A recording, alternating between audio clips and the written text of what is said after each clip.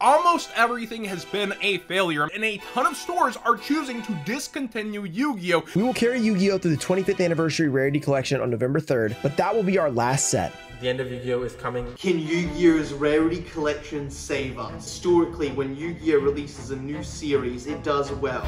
Yu-Gi-Oh's legendary collection goes from the past, the Battles of Legends, and the Gold series. And this one has already proven to be a success. When we look at the OCG, the Rarity collections are some of the most hyped releases. And what happened was with those products, they just exploded.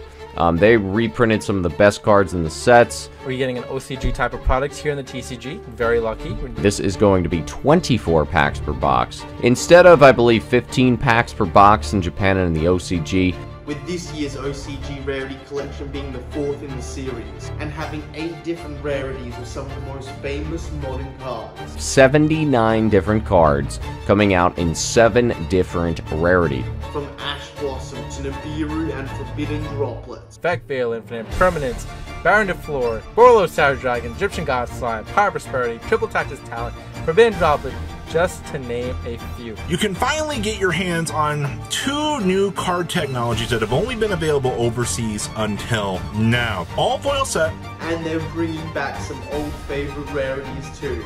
And you know what?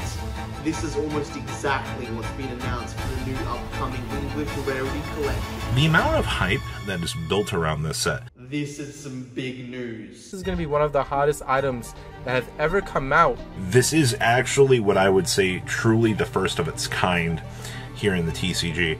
I'm excited.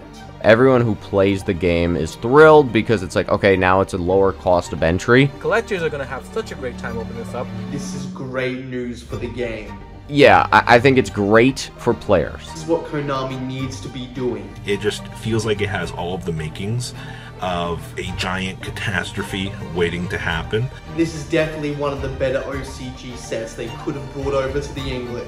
This set is going to be the banger of the year. This is a great product. This is where you put all of your money. Wanted to consider probably going in on, this is probably the one. I think this set will be one of the most opened up sets of the year. People are going to start taking these off the market very quickly. If Konami says, look, this is the 25th anniversary, after this year it's done, okay, that means something. Let's hope this is the beginning of a series, and next year we'll see the Rarity collection too. Looking like this might be an NA only card set. We're going to have to see what happens. This year doesn't matter because this set now exists.